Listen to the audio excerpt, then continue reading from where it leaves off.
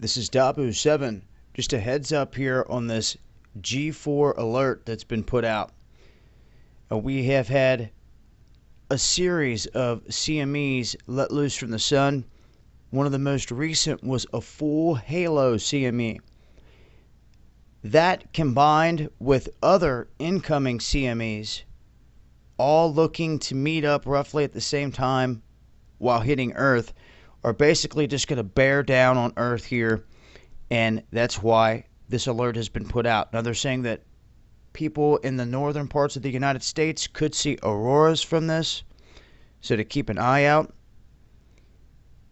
And they're saying that it will have the same level of intensity as the storm that reached Earth in March of 2015, that one dubbed the St. Patrick's Day storm.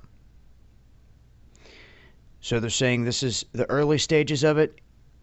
Over many hours to come here, this will intensify going throughout the day, and hopefully we don't see any large-scale blackouts from this. But if you see anything twitchy or weird out there, could have something to do with these incoming energies from the sun.